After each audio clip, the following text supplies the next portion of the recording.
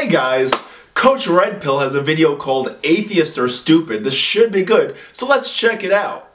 Christmas is fast approaching, and I had a little incident a couple of days ago that was, well, quite frankly, it sort of rattled me. You see, my daughter is 4 years old, and I noticed that she was looking despondent.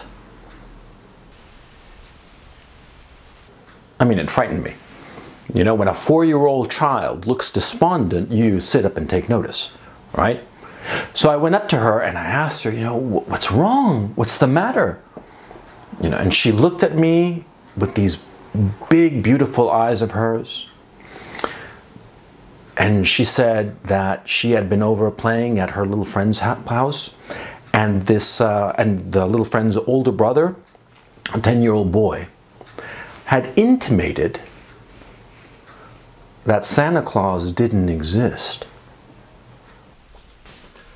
You have got to be kidding me. It's a video about atheism and he's talking about Santa Claus? So I knelt down to be at eye level with her, and I leaned forward and looked her in the eye with a furrowed brow. And I held her gaze, and I said to her, "Of course he exists. I talk to him all the time." Some of you, I'm sure, are saying, well, you should have told her the truth, you know, that Santa Claus does exist. And to you, I answer, you know, what kind of a complete asshole would I be to strip away the illusions of a 4-year-old girl? Steel yourself, you know it's coming. Now, Santa Claus and God, I mean, they're two big white guys with big white beards up in the sky, both of them. I mean, they're practically twins. No, it has been the prevailing understanding over the last 2,500 years that God is the timeless, immaterial, transcendent creator and designer of the universe. It's an idea that finds support both in ancient Greek philosophy and the Bible. It's been upheld by the Roman Catholic Catechism and all Judeo-Christian theology over the last 2 millennia.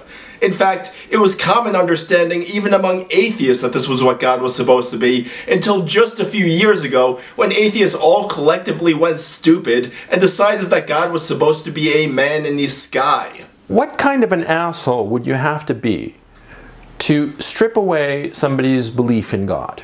Especially, you know, if they're not that sophisticated, not so intelligent as you perhaps. You see, I myself am an atheist, right? I don't believe in God. I recognize that as a human being, my understanding of the universe is quite limited, but I do not believe that there is some large white man with a white beard up in the sky controlling everything. Well, bully for you. I don't believe that either. In fact, I don't know anyone who does. I've met a lot of people who are religious, some of them deeply religious. And their religion and their belief in God gives them a sense of purpose. Especially if perhaps their lives are not as happy as they wish they had been. Especially if perhaps their life is filled with defeat and setbacks. Dude, it is complete struggle living over here, okay? Total pleb status. I'm dealing with 8-foot ceilings in my apartment, so you can understand why I so bitterly cling to religion, but understand this, I will bite the fucking hand that tries to pat me on the head. What good would it be for me to strip away their belief? What kind of an asshole would I be?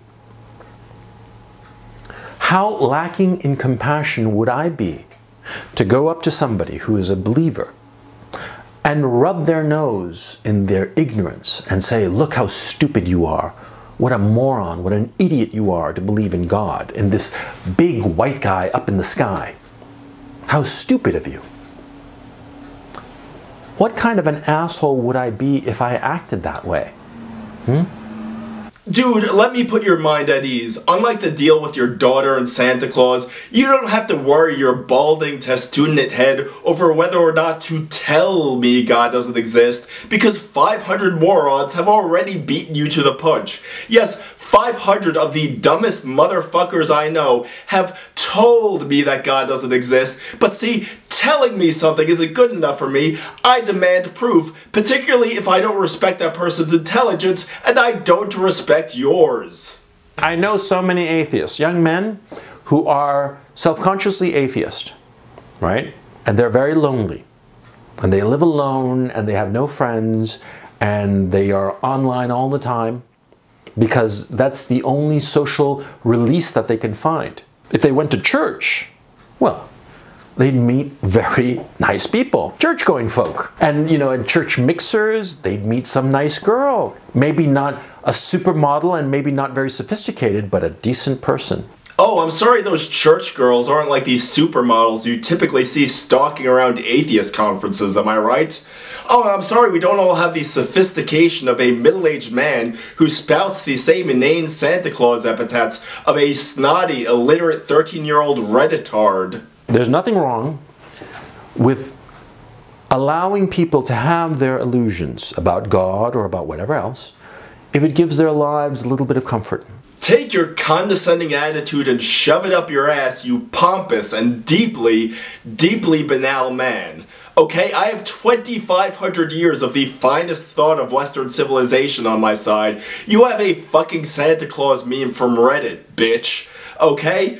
Your name is Coach Red Pill. You want to know about red pills? The true red pill moment will occur when the public realizes we've been fed a steady diet of insipid gruel by a cartel of illiterates posturing as an intellectual vanguard, when we reject their bogus authority, and when we reclaim the natural sense of wonder, natural sense of belonging, and natural sense of gratitude that is concomitant to theistic belief. I hope you enjoyed this video. Please like, share, and subscribe.